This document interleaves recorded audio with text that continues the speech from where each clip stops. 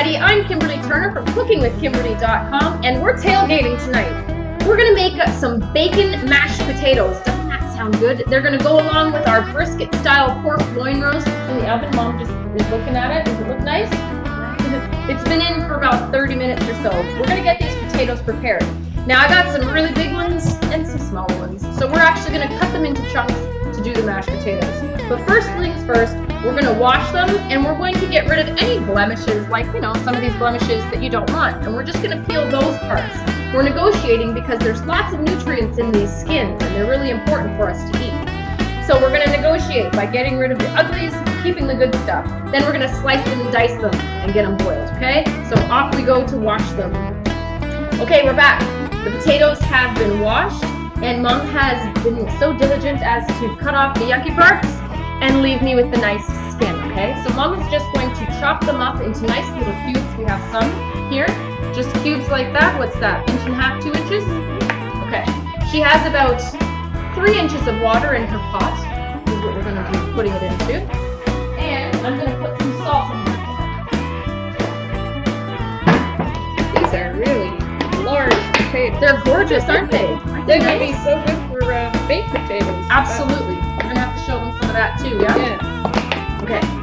Okay, so my mom is handling the potatoes. I'm going to get some of this bacon going. I have a large frying pan preheating, and I'm just gonna get some bacon done. I don't know, how many pieces of bacon do you think you need, Mommy? 4? Let's see what we got going on. We're thinking alike yet again. Absolutely. I like to really make sure I use our best non-stick pan when I'm making bacon, so as to alleviate all my stress. And it's purple. Yeah. I hate it when bacon sticks to the bottom and it's just doesn't cook right. I think that's pretty good.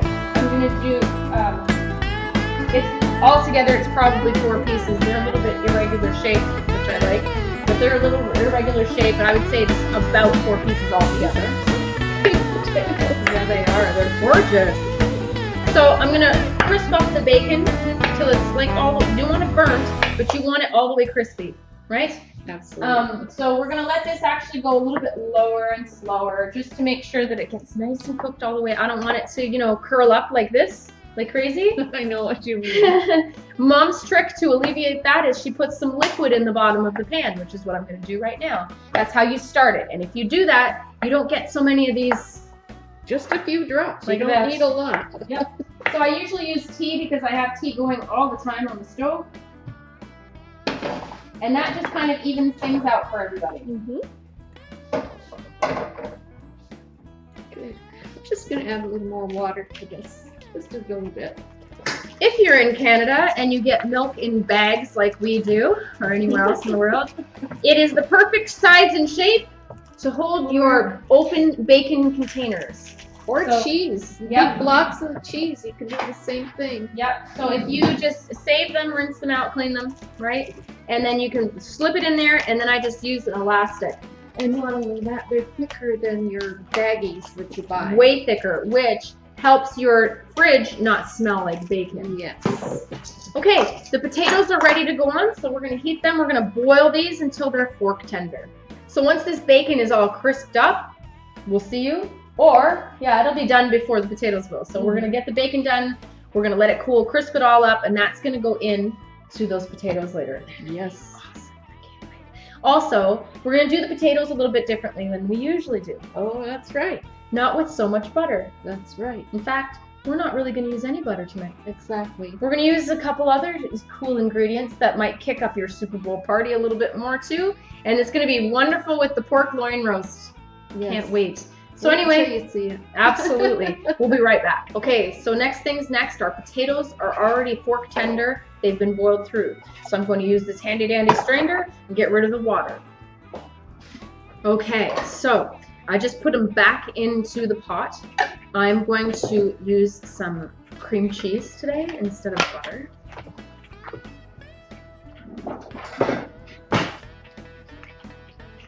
Going to make them nice and creamy. It's also going to give us that little bit of fat that we're looking for, right? I don't know, 3 tablespoons-ish? What do you think? Oh, I think it's going to be wonderful. I think so too. I love cream cheese. Okay, And put a little bit of milk in here, just a smidge. A whole bunch of pepper.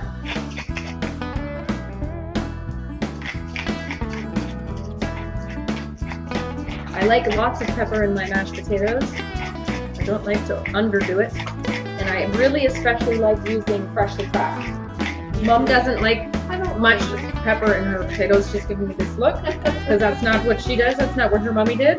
But I like it. I always put pepper on my potatoes, but not in them. But never when I put it. I don't know why. It's some funny stuff. I just think it maybe doesn't look as pretty. That's why I like it.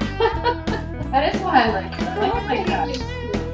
And we're gonna put some salt. I'm gonna put regular salt because I usually require quite a bit. I'm actually gonna take the lid off. Pour some on there. Although you did salt. Yes, but still, potatoes take a lot of salt. In fact. Okay. Now, instead of using butter, I know this is some crazy stuff, we're gonna add some extra flavor and some extra viscosity and a little bit extra, you know, moisture with some of this awesome stock that we made earlier. Now, we made some turkey stock, fresh, homemade. That's probably all you need, a couple tablespoons. Now you're gonna mash it all up, you're gonna taste test, and you're gonna adjust the seasonings as you go. Now my bacon is nearly all the way crispy. I'll show you that too. Just crisped up, that's it, just like that, normal. We're going to drain those on some paper towels and we're gonna crumble the bacon. I want these to be really creamy, so I'm mashing them really well. So you're gonna have the difference of texture. You're gonna have these really light, smooth clouds of mashed potato with crunchy, salty pieces of bacon. This looks pretty good, Mommy. Let's do our taste test before we put the bacon in. Now, don't forget the bacon is also salty too. I'll eat this one. Here's the pork. It's almost there. It's good. Delicious, right? Awesome. Now, you would think there was butter in there. You really truly you really would. You really would. So if you're stuck, the calories are coming up. You think you are with cream cheese? Yes. Really? I don't know. Cream cheese is pretty fatty too. But nonetheless, it's tasty. And if you're stuck and you don't have butter, and don't fret, you can use something else. Even if you had to, you could use shredded cheese, grated cheese, and do the same thing. What it does is just adds that little bit extra fat, that little bit extra dairy, and you're good to go. And you can use purple syrup as well. You don't need to make your own stock for that. But we happen to have it, and it's so delicious. Absolutely. So this is ready for the bacon. Now the next thing is getting this bacon out and crumbling it up. So we'll see you in a second. Okay, this bacon is nice and crispy. We're going to take it off of the burner. And we're going to drain it on some paper towels on a plate before we crumble it up. The bacon smells awesome, Mom. I like the spices they use in this Bob's bacon. It's kind of country-like smelling. Now make sure you keep your bacon fat. You keep it so that you can cook with it later or bake with it. It comes in handy for all kinds of things. Just keep it in a nice little bowl in your refrigerator. Once this cools off a little bit, we're going to crumble it up. It'll be much easier to do when it's not hot as all get out. And our potatoes are nice and ready. I'm going to cover them up.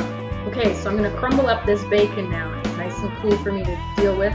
Just into little chunks, you know what I mean? It's going to be awesome.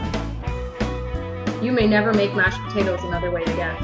This would also be nice with parsley sprinkled all through it, or even cilantro for that matter. That'd be really nice and tasty too. Even chives, that would be delicious also. That's quite a lot of bacon bits. There you go, so we got crumbled bacon ready to go. My pork loin roast is ready to slice. So right before we do that, we're gonna get these potatoes finished. Right. All right. So I've been keeping them warm on the stove. We have those nice mashed potatoes. They're super creamy and awesome. Look at these. Right? And they're even cooler because they've got those potato skins on there. You see that? Manly potatoes, right? All right. So now we've got our really crispy bacon. We're just going to pour that in. Now I wish we had parsley or something, or fresh chives. We don't. And that's okay, because we're just winging it today. And we're going to stir this bacon in. Oh, That's man, it is ever. Here's a fork. Who doesn't love bacon? Well, bacon makes everything better. So, try that, Mommy. Tell me what you think. Look at how creamy and smooth. Look at that. Oh my gosh. And that bacon in there, you have to taste this. You really have to taste this. It is so I'm sneaking delicious. more. It's just us eating tonight, so. Okay, well then, since you're doing that, I Oh, can't Mom. resist it. It's so good. They're so creamy and smooth and light. And then you get that crispy, salty, Smoky. smoky, sweet, almost bacon. Oh, come on, man. Come on, you gotta try this. This is Super Bowl Open food. your mouth. Here it comes. There you go. This is Super Bowl food is at its best, for real. For sure. The guys are gonna love that. Come on, man. And then you know what else you can do? You go ahead and you can put shredded cheese on top. Oh yes. And instead of the cream cheese, you could use sour cream. You could whip it up if you wanted to, but it's unnecessary. Or you could use all of the above. This is where it's at. This is it. So that's how you make bacon mashed potatoes. I hope you enjoy Super Bowl Sunday. And I'm not being, you know, I'm not advertising any team in particular. But I'm just saying, I'm making a call right now. But, however, I really love Peyton Manning. I've always appreciated Me Peyton too. And my husband, your dad, used to like that man. Yeah, but you know what? The Seahawks are on a crazy streak. I hear that. They've been doing ridiculously well. I hear that. Yep, and we've been following them. That's kind of been who we've been following. But I always have to love Peyton Manning. I watched last week. I was so happy that he beat Tom Brady. I'm sorry, Tom, but yeah. They're going to be a force to be They are, because he's crunch, and you never know any given day. It's a rookie-ish against a veteran. Crazy. Anybody's guess. It's going to be an awesome Super Bowl. Anyway, make this. You want to. I know you do. Make sure you check out Mom's website at ingridturnertoday.com. Follow me on Twitter at cookingwithkim, with a capital E. Like the fan page at facebook.com/cookingwithkimberly. My shows are on ifood.tv/cookingwithkimberly and youtube.com/cookingwithkimberly. And my site is cookingwithkimberly.com. That's it. That's all. Be a champion in your kitchen and eat deliciously.